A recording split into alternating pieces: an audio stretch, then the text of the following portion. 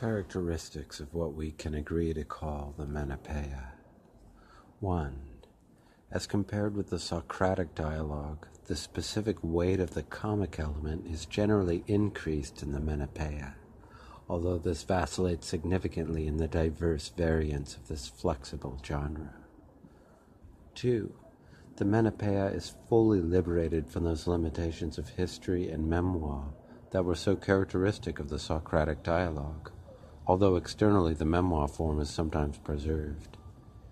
It is free of legend and not fettered by any demands for an external verisimilitude to life.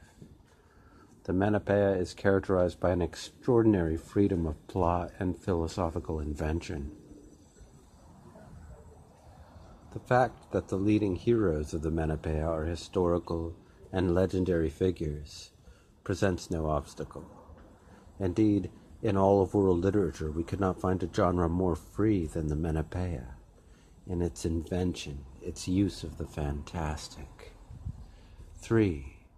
The most important characteristic of the Menippeia as a genre is the fact that its bold and unrestrained use of the fantastic and adventure is internally motivated.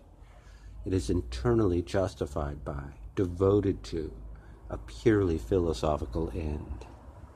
The creation of extraordinary situations for the provoking and testing of a philosophical idea, a discourse, a truth, embodied in the image of a wise man, the seeker of this truth. We emphasize that the fantastic here serves not for the positive embodiment of truth, but as a mode for searching after truth, provoking it, and most important, testing it.